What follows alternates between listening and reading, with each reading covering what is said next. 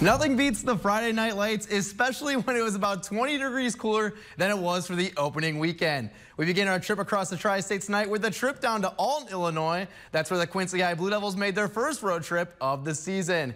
QHS looking to show they're the real deal and build off that opening week victory against Quincy Notre Dame. Here they are, goal line stance. They give it to who other than Jarius Rice, jumping over the goal line to find the end zone for 6. He wouldn't stop there. He had a big night offensively for the Blue Devils. Watch this play. They give it to him once more, weaving through the defense. Nobody's going to touch him until it's too late. He rumbles his way in for the score. Quincy High would keep firing on all cylinders. Offense on full display. Your final after 4 in Alton.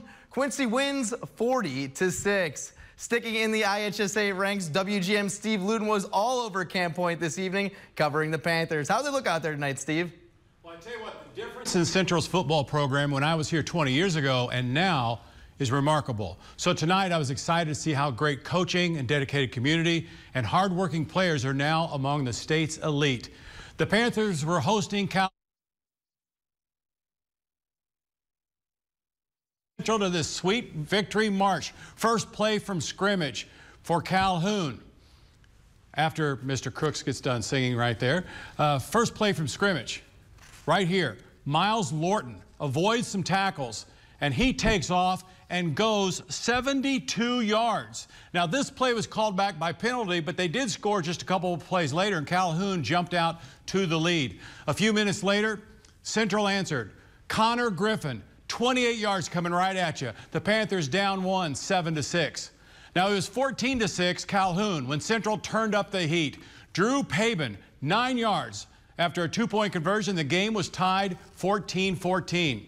The Panther defense turned it up big. Here on the score right there for Central.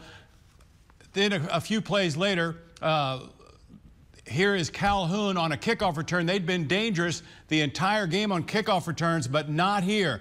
Elijah Ginnenbacher with the throwdown. And I've got one more play for you, and it's a dandy. Nick Moore, the throw. Connor Griffin with the juggling catch, 49 yards for the touchdown. And it is the Panthers going on. It was 30-22 at the half, and that's how the game ended. Central winning 30-22. Another great night of highlights in Panther country. Brendan, I'll send it over back to you.